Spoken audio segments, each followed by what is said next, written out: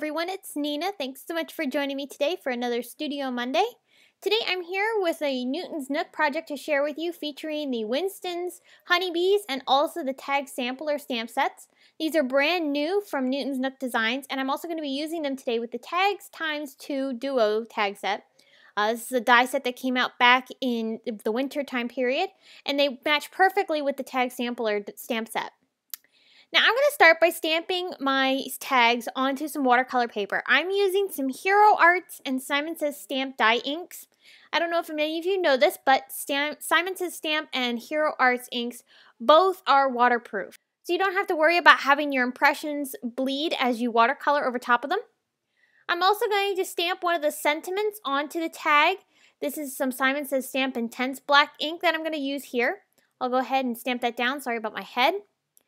And then I'm also going to stamp down a couple of the little images that I'm going to be using to decorate my tags. Here I've got the little honeybee hive. I'll go ahead and stamp that down on top of the watercolor paper. I'm going to start actually coloring that in right now using some distress inks. I'm using some mustard seed and fossilized amber.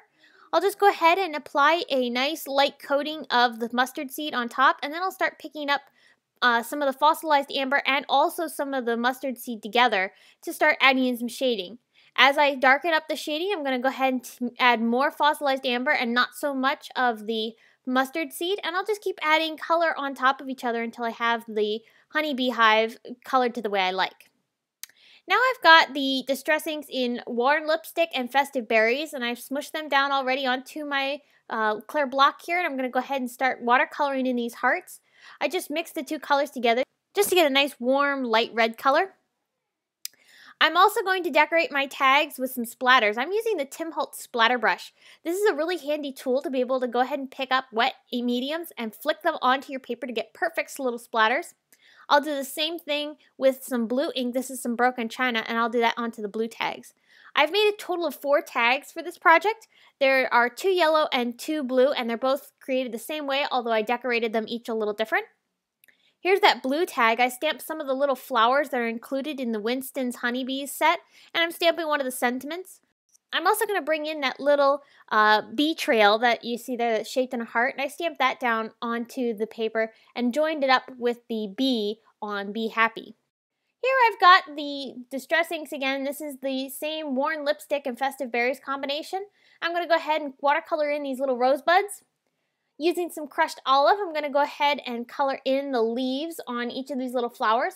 And then I'm also going to add some grass using just some crushed olive and peeled paint. I'm just flicking up color from the top and creating some grass blades. Very simple to do and very easy. You could also draw them in with a marker or other medium. Here I've got one of the little bumblebees, and I'm going to go ahead and stamp him down onto some watercolor paper. Didn't stamp that second one down well, so I just went ahead and re-stamped it. And now I'm going to go ahead and bring in one of the other little honeybees, and I'll stamp that down onto the paper as well. I want to have a collection of little bees here that I can use on all of my cards to decorate. I also wanted to use the little bear on one of the tags, so I'm going to go ahead and watercolor him with some browns. This is some tea dye ink, and I'm also going to be bringing in some gathered twigs here. I'm coloring over top of the tea dye just because I want to be able to give that gathered twigs a little bit more of a warmer tone. So I'll go ahead and cover over top of all that tea dye that I placed down, and then I'll go ahead and keep blending. Now with this image, I did get a little overzealous with my blending while it was still really wet. So it did end up bleeding a little bit, but I'm going to show you how I fixed that later on. So I've colored in my little bear, and now I'm going to start coloring in the little honey jar here. And you can see there my Winston has a little bit of bleeding on the edges, but again, like I said, we're going to go ahead and fix that. So I'll keep adding that Festive Berries onto the little honey jar, and then once that dried, I added some darker shading using the same Festive Berries and just blended that out. Alright, so here's where I'm starting to fix up my little Winston bear. So I'm going to cover over top of all of my coloring with that same gathered twigs that I used, a very light coating. And this is just going to help blend things together a little bit more. And I'm also adding a little bit darker contrast underneath the areas where they would be the darkest, just making sure he gets some really good definition to help him have a little bit more of a three-dimensional look. While that's drying, I'm going to go ahead and color in the honey in his jar, just using some mustard seed for that. And I'm also going to bring in a little bit of that fossilized amber to go ahead and add some darker shadows to the one side of that honey. Just give it a little bit more dimension. Alright, so now while those things are drying, I'm going to go ahead and start die cutting my tags. I got the coordinating tag die. I'm going to go ahead and run this through my Big Shot machine, and I'll go ahead and die cut all of the tags that I've created. You can see here it creates this adorable little tag and even cuts the hole in the top for you. Really, really great, and I love the small, tiny size of these tags. They're really, really cute and perfect for gifts and also for greeting cards and all sorts of other different projects. Alright, so here are all my tags. They're all die cut and partially finished. So I'm going to play around with the placement and figure out where I want to put everything. And once I do that, I'm going to go ahead and start putting them together. I'm popping the bear up off of one of the yellow tags using some foam tape. I'll just go ahead and place him down. And you can see here, I re-outlined the bear with a black pen. And this hid the bleeding that we had along the edges perfectly. You can't even tell he had a little bit of a boo-boo. For the little flower tag, I'm going to go ahead and just attach a little bee right over top of the word Be Happy. And I'll go ahead and use some foam tape to attach him down. Next, I'm creating the one with the honeybee hive. I'll go ahead and pop the honeybee hive off of my card using some foam tape. Just get that placed down. And then for the little hearts, I'm going to go ahead and add those down using some liquid PPA matte adhesive. I'll just put a little bit of dotted glue on the backside and then push those down into the tag. I'll also add a little string to connect my honeybee hive just to make sure it looks like it's not floating in the air. And then on this last tag, I'm going to go ahead and put my honeybees on in a scattering.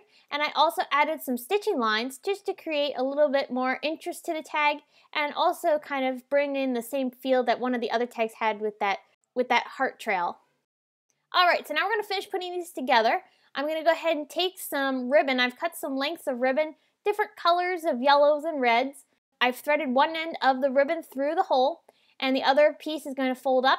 And then I'm going to tie some twine along the top just to hold everything together. You could do this however way you'd like. I'm going to trim these ribbon ends on an angle.